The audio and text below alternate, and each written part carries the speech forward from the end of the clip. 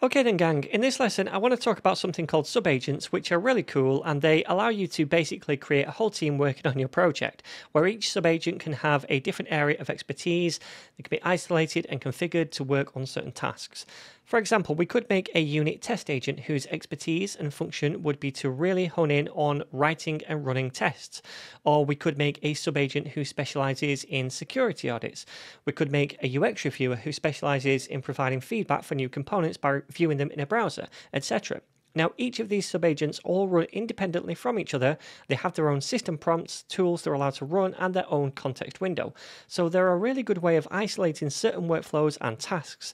And what's really cool is that Claude Code can delegate tasks to them when it needs to.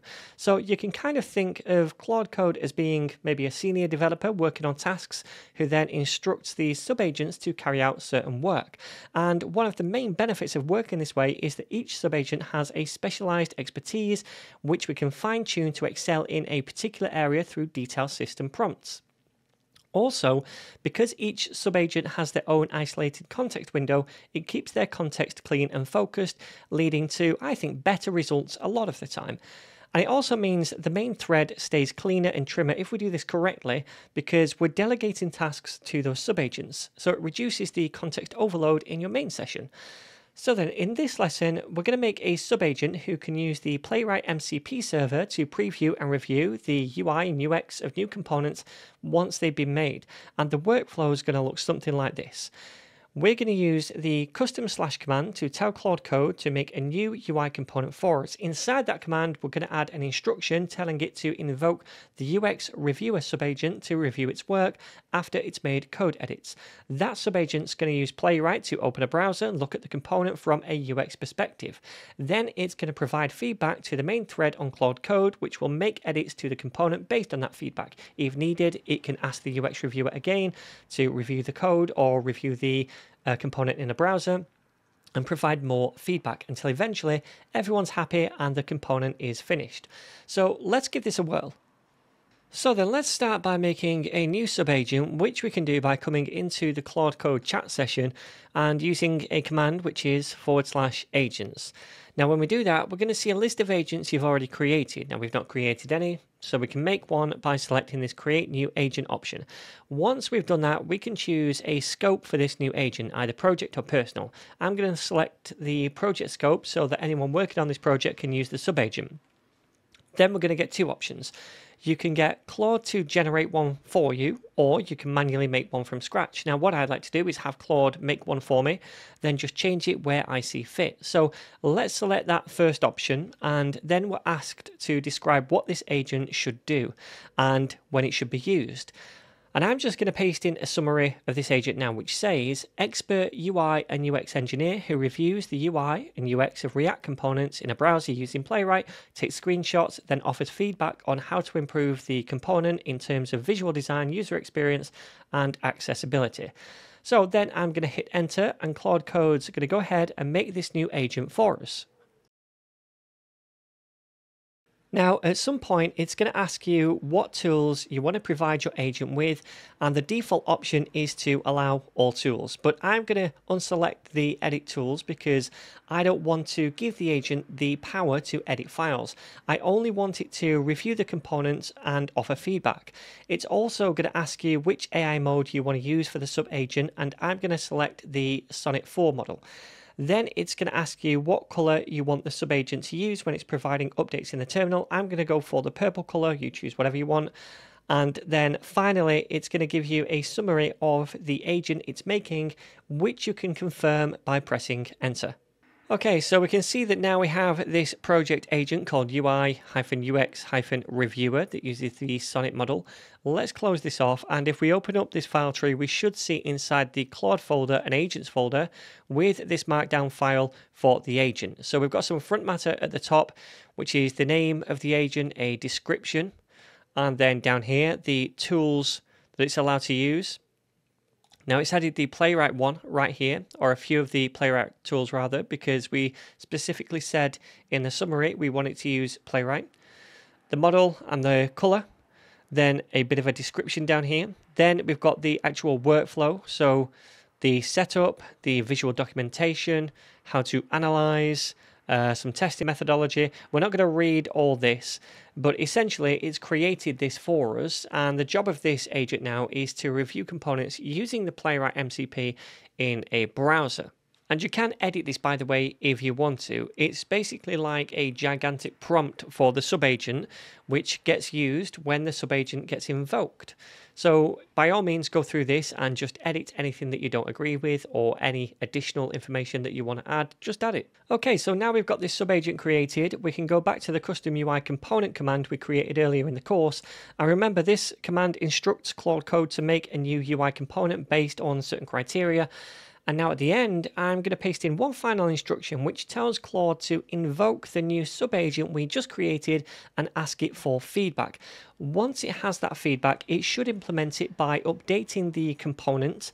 And then finally, if it needs to, it can ask for another review and more feedback. So then now everything is kind of set up and ready to go. So let's give this a shot. And remember, we need to exit out of Claude Code first of all, because we just made a change to this command, and then we're going to start the session back up again.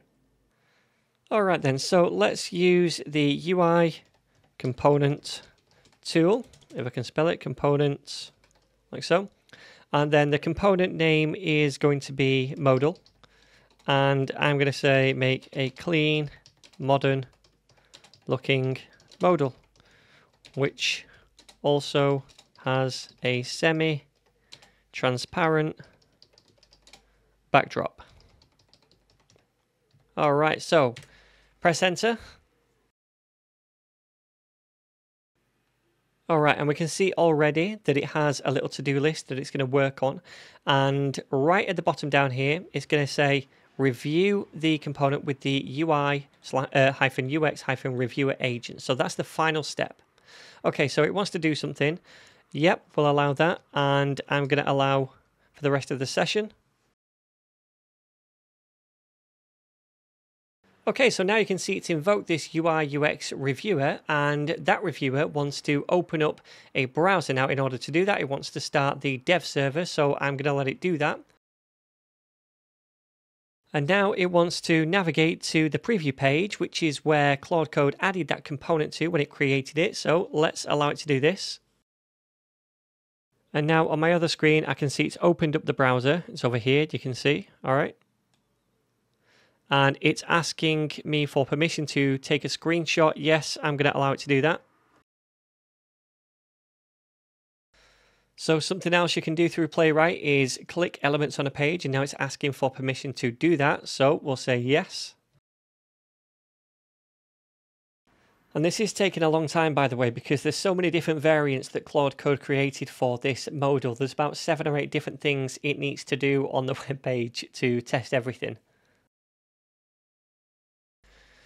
All right, and now it wants to resize the browser width, so it's even testing for smaller device screens, which is really nice. So I'm going to allow it to do that. All right, so eventually it finished its review process, and you can see now it's made some additional edits, and these are all the features it's implemented. So we've got the color variants, we've got the different sizes, we've made sure it's good for accessibility. We've got these different interactions, so we can close via the cross button, escape key, or the backdrop click. These are the files created for the modal and the test. And then it's updated the page, the preview page right here, to have interactive demos. So it says right here, the UI UX reviewer gave it a 5 out of 5 stars and marked it production ready. Well, that is really good. So it obviously did a good job of making these components. So now let's view these in a browser. All right, so I'm just on the preview page and I've scrolled all the way down to the modal components. So we've got buttons here to open the modals. So I could click on primary, and yeah, that looks pretty good. So we can close it via the cross or clicking over here. I'm going to try the secondary one and then press escape. Yeah, that closes it. Confirm. All right. And then we'll click on cancel. And then finally, we'll click on the cross. So we've got these different variants, which is really nice. Different sizes. So that's small, medium. I think that's a little bigger. Large. Yeah, a little bit bigger again. All right. So these are the features it's implemented. So that's nice. It's kind of documented it for me as well. So these are actually using, I think, the card component, because the card components are up here. So, you know, like I said earlier on in the series, that Claude Code does get a little bit giddy sometimes. It likes to use the work it's done elsewhere in the application. So I think this is just an example of that. It's reusing the card component to tell me about this modal component it just created. So kudos, that's very nice. Anyway, all looks pretty good. Maybe I would make some tweaks here and there, but I think it's done a good job of creating and also testing this component in the browser. And one more thing, really quickly, just because we've made a subagent to automate the review process, it doesn't mean you shouldn't review the work yourself, both in the browser and in the code. This is something I think is really important and something I always do to stay in the loop, because even though everything looks okay in the browser, it doesn't mean it's coded correctly, and you might find something you don't like. Also, if you're not looking over the code that Claude produces, you're going to find yourself out of the loop very quickly and find it harder to navigate the codebase in the future when you do need to dig into the weeds.